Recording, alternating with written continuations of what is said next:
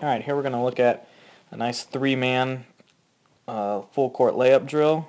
This is really good for conditioning. Players are running up and down the court almost constantly, so it's really good for their conditioning. It's also really good for long passes. So if you're in transition, you'd make a long cross-court pass or long full-court pass. Helps with that.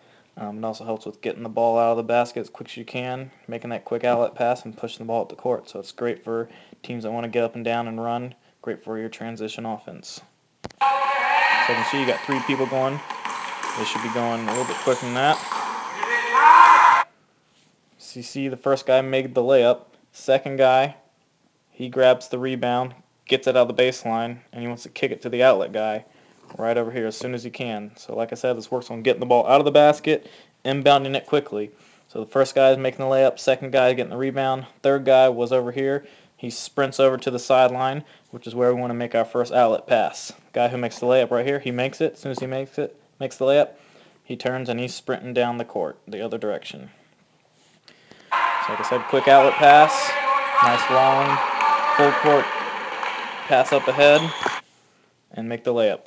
And then again, they'll go up half court and they'll start over. So you really want to emphasize them running really hard, sprinting up and down the court. They want to lead the guy. This last pass was kind of back here some.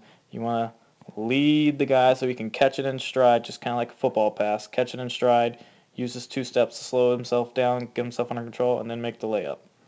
And just run it one more time. Second group, just so you can get another idea. Makes the layup, and then start over. You can see how tired they are because this third guy's back here. He's kind of hanging behind. And now he comes back into the screen. So you can see how hard they're running.